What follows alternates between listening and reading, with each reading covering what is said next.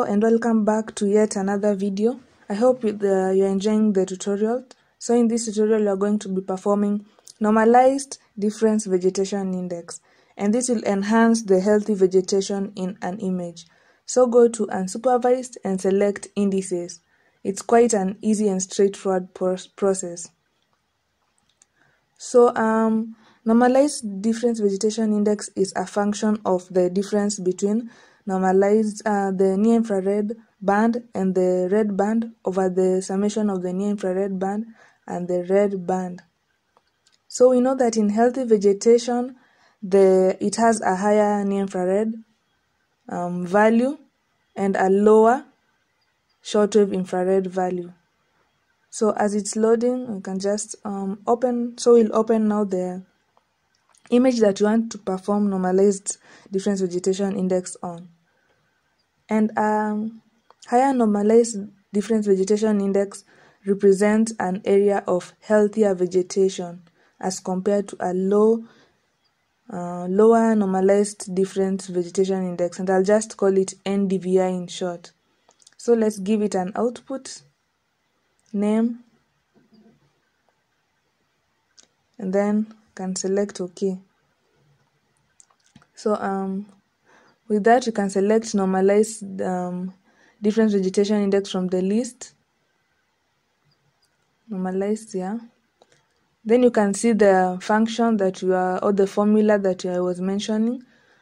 So you can see the band 4 is usually the near infrared band, and then band 3 is the red band that is in the Landsat 8. So now we also want to ensure that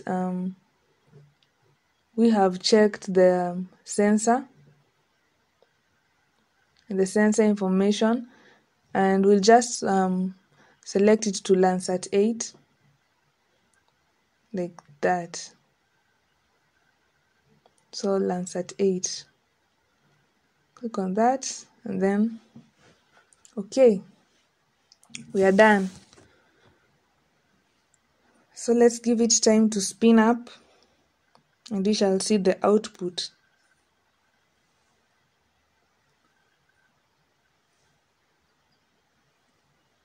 Okay, so it should load by now.